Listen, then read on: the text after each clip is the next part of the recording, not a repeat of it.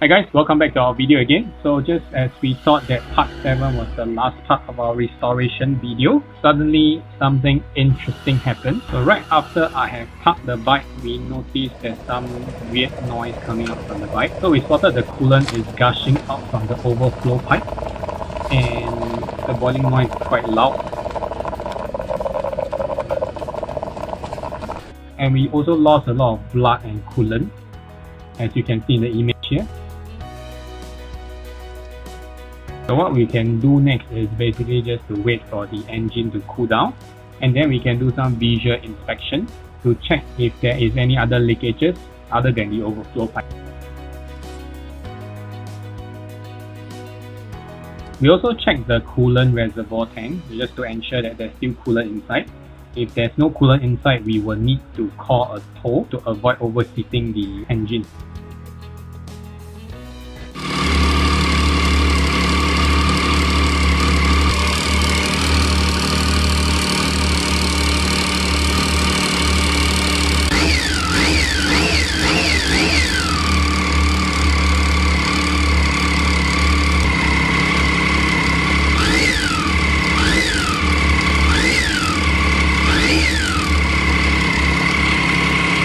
Since this bike is still under warranty, so we decided to bring it back to the dealer just to ensure our assumption on the faulty reservoir cap and also the cam chain tensioner is faulty. I was informed that the check and repair will take roughly about a week. The dealer is very kind that they offer me a replacement bike for a time being, which is this Vespa GTS 300 at no cost. So since it's free, I will just gladly take it.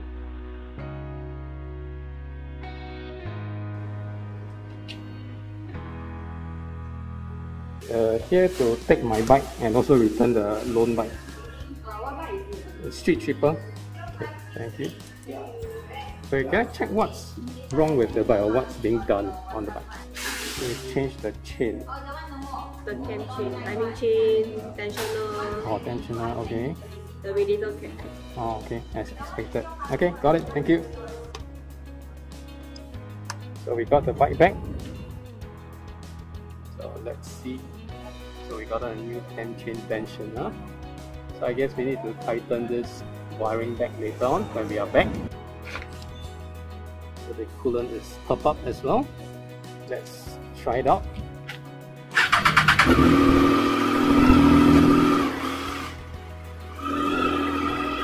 So the tickling sound is gone.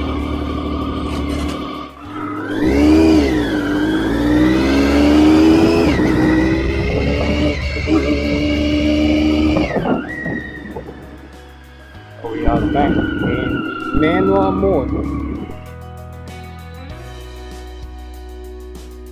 So we just got back our Street Tripper. However, there's a few areas that we need to touch up a little bit, like the wiring is all dangling all over. Generally it's okay. The dealership actually refused the coolant that was gushed out. I think almost half of them were gone. So they changed the chain tensioner and also the cam chain, which is located somewhere here.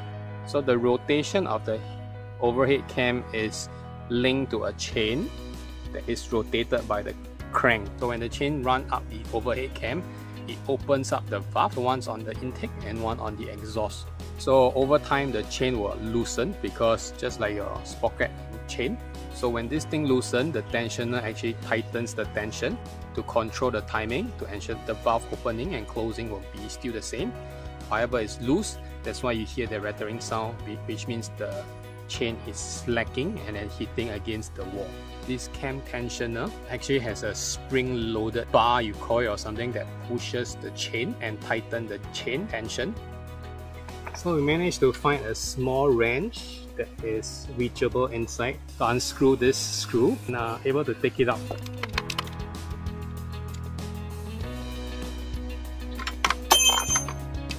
And we gotta replace it with the identical one.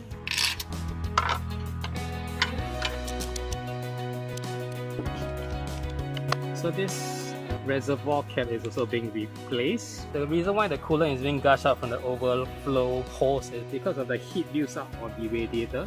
Once it hits a certain heat, the pressure actually pushes the spring up and the excess coolant will gush through this line back to the excess tank here. Once it reaches the max line, the excess coolant will be gushed out from the overflow tube, which flows from here all the way down to here. So after replacing this cap, so it should be fine because the spring actually wears and tears over time.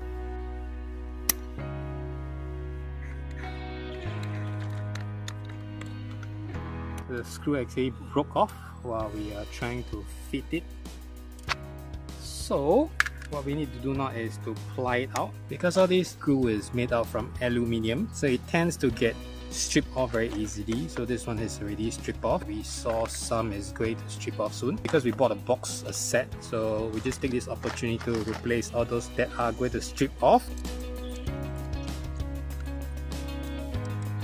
Replace all this stripped out screw with a new one.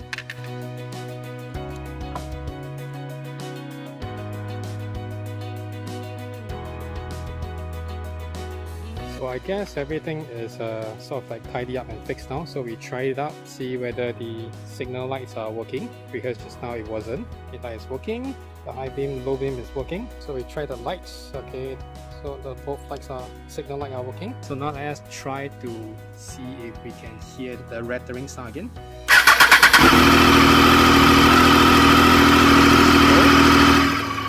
Realize that the sound is gone.